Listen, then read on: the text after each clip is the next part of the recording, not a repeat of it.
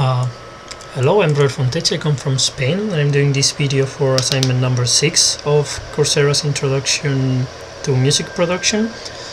I'm gonna explain in reason how we can change or use the oscillator, the filter and the amplitude envelope in a synthesizer. First of all, this is really small. I put an image here. I hope it's a little bit easier to see here, and I'm gonna use this on-screen piano to make the sound so you can see when I'm clicking the note. So first of all, we have here the oscillators. Here we can choose which waveform we want. For example, the sine wave. We have lots of waves. One of the differences is we don't have noise. To have noise, we should come here to noise, click, and then either do it like this or like this. We're not going to use noise now. Another difference with what we saw in class is that I don't choose a frequency, I choose the octave and then the semi, like the little parts of the octave and so on.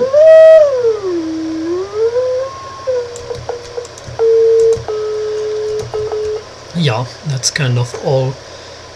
Once we have the oscillator, we can go to the filter. Here we have all the filter types that we want: notch, high pass 12, 1 pass 12, low pass 12, 24, with where this number is the decibel per octave that we reduce after or before the cutoff frequency.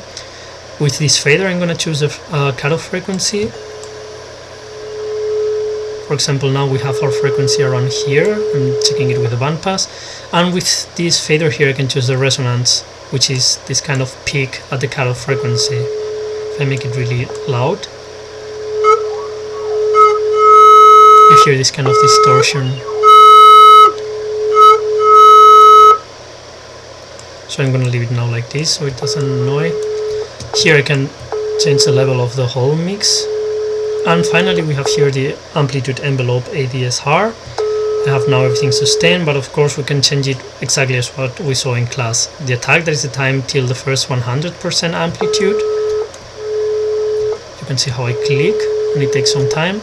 Decay, that is from 100% to the sustain level. See the notes, it takes some time. Sustain is the level after the decay, which can be 100% or level I want. And release is how long the note stays there after I leave the key. For example, I'm going to leave it now. It stays there for a while. So that's kind of everything.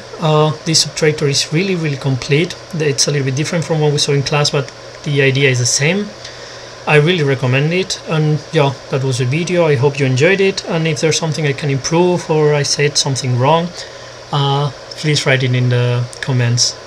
So thank you for your watching, and I hope you enjoyed it. Bye.